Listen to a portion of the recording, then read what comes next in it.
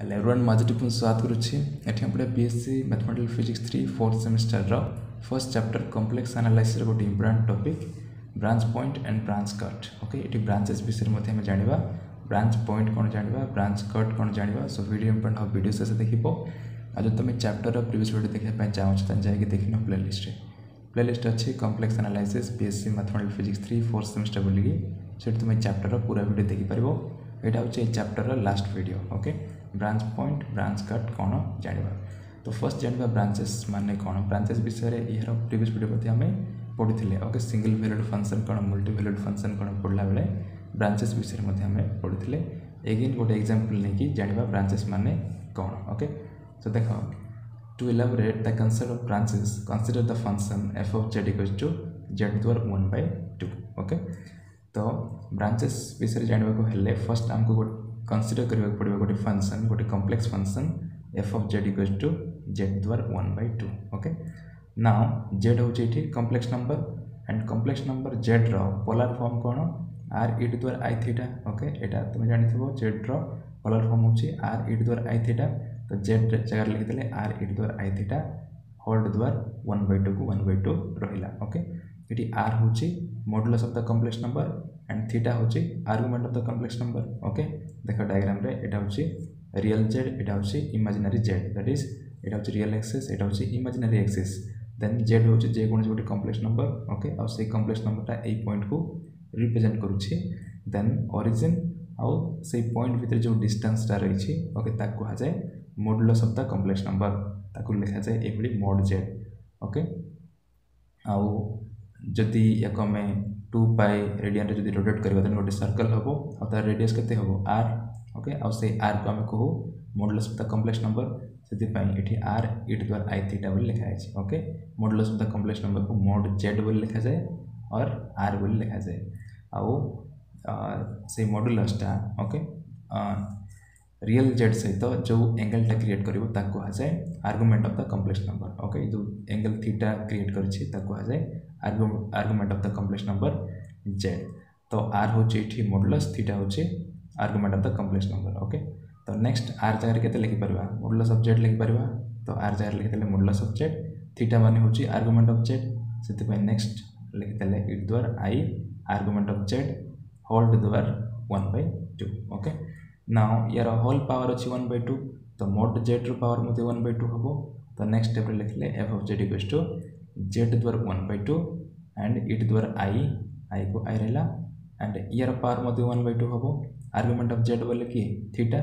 तो next step रे again theta लिखि देले i theta by 2। Okay, e द्वारा i theta by 2 and this is equation 1। Okay, तो f of z row value होची एटा equation 1। Now आमे कोन करबा जो z पॉइंट अछि ताको आमे रोटेट करबा 2 पाई रेडियन रे। 2 पाई रेडियन रे रोटेट करले कोन आसीबो सेम पॉइंट रे आसीबो, किंतु जो वैल्यूटा बाहर छि इक्वेशन 1 रे से वैल्यूटा चेंज हे जिवो। ओके, को बडी चेंज होछि देखो if the point z is rotated bye 2 pi then we see the same point. Okay, जदि आमे 2 पाई रे रोटेट करबा देन आमे सेम पॉइंट ही पाइबा, किंतु कोन होबो देखो तो 2 पाई रे रोटेट करूछे तो जो एंगल थीटा थिला तार एक्स्ट्रा केते ऐड होछि 2 पाई। तो नेक्स्ट जो थीटा जगह रे आमे लिखिबा थीटा प्लस 2 पाई। ओके, तो से इक्वेशन कोन होबो f of z equals to z द्वारा 1/2 e द्वारा i थीटा जगह लिखिबा थीटा प्लस 2 पाई काहेना 2 पाई रे तक हम रोटेट करिछे। ओके, तो एक्स्ट्रा हसला केते 2 पाई theta plus 2 pi divide by 2। Okay, i theta by 2 थिला तो i theta plus 2 pi divide by 2। Now it देखो e द्वारा i टा दीटा टर्म रे मल्टीप्लाई हो i theta by 2 i 2 pi by 2 2 2 cancel हे गले only i pi he रहइबो। Uh e द्वारा a plus b होची e द्वारा a प्लस b माने कोन e द्वारा a इनटू e द्वारा b। तो सही फार्मूला अनुसार नेक्स्ट कोन हबो z द्वारा 1/2 को z द्वारा 1/2 रहला e द्वारा i theta by 2 into e द्वारा i 2 pi by 2 2 2 cancel hey only i पाई ही रहला e द्वारा i पाई। ओके, नाउ तार वैल्यू पुट कर दियो e द्वारा i पाई रो वैल्यू केते -1। तो ए वैल्यू जदि हम पुट कर दबा देन कोन हबो minus of modulus of z row power 1/2 e द्वारा i theta by 2 equation 2। Okay, तो कोन होची थी z को 2 पाई रे रोटेट कला पर सेम पॉइंट पाउछे किंतु तार वैल्यू चेंज हो जाउछि ओके फंक्शन रो कॉम्प्लेक्स फंक्शन रो वैल्यूटा चेंज हो जाउछि एठी प्लस रे थिला एठी माइनस रे पळे आसला तो तार वैल्यू चेंज हो जाउछि सेम पॉइंट रो दीटा वैल्यू बाहरला तो f ऑफ z होछि गोटे multi valued function okay f of z row दीटा value बाहरला तो f ऑफ z होछि गोटे मल्टी वैल्यूड फंक्शन एंड यार जो दीटा वैल्यू बाहरला ए दीटा को कहा जाए गोटे गोटे ब्रांचेस ओके यार दीटा ब्रांच बाहरला ओके या को ही कहा जाए ब्रांचेस आ यार एग्जांपल्स मध्ये हमें यार प्रीवियस वीडियो रे पढुथिले ओके सो देखो thus for the same point we have two different values given by equation 1 and equation 2 okay same point पई आपको दीटा डिफरेंट वैल्यू बाहरले जोटा कि अछि इक्वेशन 1 रे एंड इक्वेशन 2 रे and these two are known as branches okay these are two branches function row दीटा branch बाहरला equation 1 रे ए वैल्यूटा and equation 2 रे ए वैल्यूटा okay इदा को ई फंक्शन रो ब्रांचेस बोली कहा जाय ओके नाउ ये दीटा वैल्यू को आम लिखा ये एफ ऑफ जेड को लिखा रूट जेड जेड पावर 1/2 अच्छी माने कौन से रूट जेड इटी भी इटी द्वारा आई थीटा बाय 2 अच्छी इटी भी इटी द्वारा आई थीटा बाय 2 यार सिंगुलरिटी बाहर करने कौन करवा जे कौन से गोटे फंक्शन को कंसीडर करवा आ इटी कॉमन अच्छी इटी द्वारा आई थीटा बाय 2 इटी द्वारा आई थीटा बाय 2 तो या को नेक्स्ट लिखिबा ओके सो देखो writing equation 1 and 2 as f1 of z equals to root z and f2 of z equals to minus root z seat द्वारा आई थीटा बाय 2 को अब लिख लेनी कहीं ना दीटा कॉमन अच्छी अब आम ये कौन करवा तार सिंगुलर पॉइंट बाहर करवा ओके सो कौन करवा f1 of z equals to root z बोल लिखले f2 of z equals to minus root z बोल लिखले नाउ एमानक भितर जे कोनसी गोटे को कंसीडर करवा जे कोनसी गोटे ब्रांच को f1 of z equals to root z okay A branch को आम कंसीडर करले now f1 of z equals to root z तो f1 dash of z कौन हम f1 dash of z माने यार डेरिवेटिव तो root z रो डेरिवेटिव होची 1/2 root z okay 1/2 root z यार डेरिवेटिव नाउ इट जदी z जगह रे तुम 0 put करूछ then 2 into 0 is 0 and something by 0 is infinity okay जे कोनोसी संख्या को जदी 0 द्वारा divide करूछ then that is not defined infinity okay तो infinity होची माने एटा एनालिटिक हबनी ओके ए फंक्शनटा एनालिटिक हबो accept z equals to 0 z equals to 0 point रे फंक्शनटा नॉट डिफाइंड होची सेति पई z इक्वल्स टू 0 पॉइंट को छाडी देले बाकी सब पॉइंट रे से एनालिटिक हबो माने कोन डिफरेंशिएबल हबो किंतु z इक्वल्स टू 0 पॉइंट रे से एनालिटिक हबो नै तबे z इक्वल्स टू 0 पॉइंट रे जो फंक्शनटा एनालिटिक हला नै ए पॉइंट को कहा जाय गोटे ब्रांच पॉइंट ओके जोठी फंक्शनटा एनालिटिक हबो नै जो पॉइंट रे सही पॉइंट को सही ब्रांच रो ब्रांच पॉइंट बोली कहा जाए नेक्स्ट हो से डेफिनेशन ओके देखो branch point row definition the point z equals to 0 where the branches are not differentiable means not analytic is a kind of singularity called branch point okay जोठी function टा differentiable होबो नै आ जोठी differentiable होय नै सही point को कोन कहा जाय singularity बोली कहा जाय एंड ताको ब्रांच पॉइंट बोली मते कहा जाय ओके ताको आ गोटे वे मते हम डिफाइन करि परबा एक बोली जोटा कि ब्रैकेट लिखा है खाली बुझे पाए देखो branch point is a point about which when we make a rotation the value of the function changes okay branch point होची गोटे एक बोली पॉइंट about which जदि हम रोटेट करबा फंक्शन को देन सही फंक्शन रो वैल्यूटा चेंज हो जाउतो ओके आ तमे ए डेफिनेशन डायरेक्ट बुझी परबो काहे ना एग्जांपल अछि जदि फंक्शन टा सही पॉइंट रे एनालिटिक हला नै और डिफरेंशिएबल हला नै सही पॉइंट को सही ब्रांच रो ब्रांच पॉइंट बोली कहा जाय ओके नेक्स्ट देखबा branch cut cone branch point and branch cut second definition होची branch cut row now at the point z equals to 0 okay A point z equals to 0 रे कोन करबा गोटे line draw करबा okay line draw करबा तेबे मन करो function टा अछि ए पॉइंट रे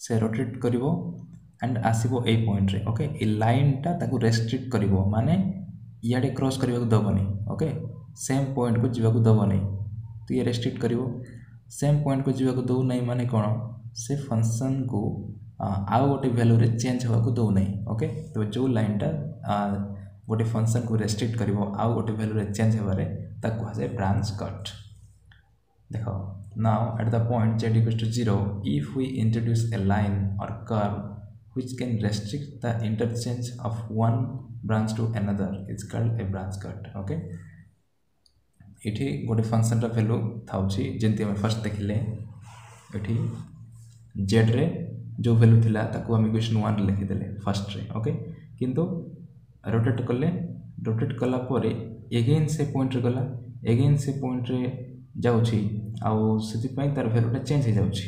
इक्वेशन 2 रे देखले जे तार वैल्यूटा चेंज हो जाउची 2 पाई रोटेट कला परे. ओके, तबे जदी ई लाइनटा इटी गोटे मुझे जब लाइन ड्र कर देवी आउ से लाइन कौन करिवो जे तार रोटेशन को रेस्ट्रिक्ट करिवो. ओके, से पॉइंट को जीवा को दबो नहीं, अटकाई दबो. ओके, माने गोटे ब्रांच रो आउ गोटे ब्रांच को जीवा को दबो नहीं. ओके, रेस्ट्रिक्ट करिवो तो से लाइन को ही कहा जाए ब्रांच कट. जदि सेम पॉइंट को पड़े जाउछि देन तार वैल्यू चेंज हो जाउछि. ओके, नुआ ब्रांच गोटे तैयारी होबो जेंति फर्स्ट ब्रांच थिला एटा आ जदि अगेन से पॉइंट को जाउछि देन नुआ ब्रांच हे गला इक्वेशन 2 रे जोटा हम देखले. ओके, जदि लाइन टा रेस्ट्रिक्ट करिवो माने इटु स्टार्ट हेतिला किंतु सेठी जाई परिबोने से रेस्ट्रिक्ट करिवो से लाइन टा सेही लाइन को कहजिवो ब्रांच कट. गोटे ब्रांच रो आ गोटे ब्रांच को चेंज होबा को दबो नाही. इठी गोटे ब्रांच कट नहीं छे A B. Okay, A B Etah A line कौन करिवो गोटे ब्रांच रो आ गोटे ब्रांच को चेंज होबा को दबो नहीं. ओके, आउ तार डेफिनेशन आ गोटे अछि branch cut is a line और curve which reduces the multi-valued function into single valued function. Okay, तेबे ब्रांच कट होछि गोटे लाइन और कर्व जोटा कि गोटे मल्टी वैल्यूड फंक्शन को सिंगल वैल्यूड फंक्शन रे कन्वर्ट करूछि. जेंति एठी f of z होछि गोटे मल्टी वैल्यूड फंक्शन यार दीटा वैल्यू होछि. ओके, दीटा वैल्यू अछि सेति पॉइंट होछि गोटे सिंगल मल्टी वैल्यूड फंक्शन. किंतु जदि रेस्ट्रिक्ट करबो ए लाइनटा ए पॉइंट को जीवा को दबो नहीं गोटे थरो रोटेट कला पर से पॉइंट को जीवा को दबो नहीं माने कोन होछि तार गोटे का वैल्यू रही जाउछि और सेकंड वैल्यू आसी ही परिबनी काहेना से रेस्ट्रिक्ट करूछि माने कोन हला सेकंड वैल्यू आसी परिबनी मींस गोटे वैल्यू रहिला आउ जेहेतु गोटे वैल्यू रहउछि ताको सिंगल वैल्यूड फंक्शन बोली कहउछि. ओके, तो मल्टी वैल्यूड फंक्शन रो सिंगल वैल्यूड फंक्शन को कन्वर्ट करूछि ए लाइनटा आउ से लाइन को सेते पई कहा जाए ब्रांच कट. ए बली मते तमे बुझी पारिबो. ओके, आ एटी फिगर रे देखाइ छि A B is branch cut of any length which restricts the rotation of theta from 0 to 2 pi to 0 to 2 pi. Okay, या को बुझो इटी जो डायग्राम रे अछि एटा होछि गोटे ब्रांच कट. ए भी होछि गोटे ब्रांच कट आउ तार लेंथ जहाँ भी हो पारे सेति पई 0 to infinity बोल लिखि दै छै तार लेंथ जहाँ भी हो पारे. तो ये कहा को रेस्ट्रिक्ट करूछि. ओके, रोटेशन को restrict करूछि theta from 0 to 2 pi. तबे एटा माने करला 0 रो आरंभ होछि तो 0 आउ कंप्लीट रोटेशन हेले 2 पाई हबो सेति पई या को हम 0 भी कहि परबा और 2 पाई भी हे परबा. तो थीटा माने कर अछि एठी 0 सहित भी इक्वल अछि 2 पाई भी इक्वल अछि. तो नेक्स्ट रोटेट हबो एठी 0 रो आरंभ हेकी किंतु आउ थरे सेठी पहुंचबनी 2 पाई रे पहुंचबनी सेति पई नेक्स्ट कोन हला theta is less than 0 is less than or equal to theta is less than 2 pi is less than 2 pi is not equal to 2 pi. Okay, equal है नहीं 2 pi से तो इक्वल है नहीं तार लेस है जी. ओके, 2 pi से तो इक्वल है नहीं माने कोन नेगिन से लाइन को जीव नहीं 2 pi रो आरंभ हेतिला और 0 रो आरंभ हेतिला 0 रो जीवो किंतु अगेन 2 pi को जाई परिबो नहीं सेते पई is less than 2 pi row less ही रहइबो माने या क्रॉस करिवोनी. ओके, गोटे सेम पॉइंट को अगेन जाई परिबो नाही सेते पई ए भी होछि गोटे ब्रांच कट. ओके, तो भाबुछि बुझि परथो जदि किछि भी डाउट होछि देन कमेंट सेक्शन रे लेखो. ए चैप्टर बर्तमान कंप्लीट हो जाई छि एंड नेक्स्ट वीडियो हम पढिबा first unit row second chapter complex integration रे केते गुडे लॉन्ग क्वेश्चन मन रही छि जे सब मध्ये हमें डिस्कस करबा. Okay, so next upcoming video पे चैनल को सब्सक्राइब करियो फॉलो बनी. Thank you.